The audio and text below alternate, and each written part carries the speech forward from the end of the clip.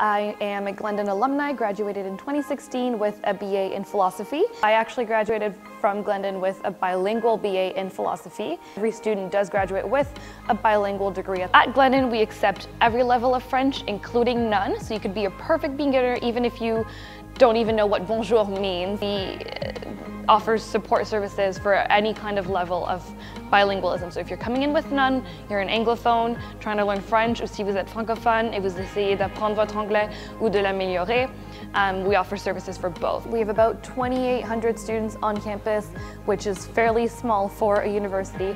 And because of that, we're able to have very small classes. You're not just a student number here. As small as the campus is, we really do have a beautiful property. We have about 84 acres of just greenery and forest on campus. We're not allowed to build the building taller than the tallest tree. The trees were never meant to be hidden, so it's a very green, very environmentally friendly campus.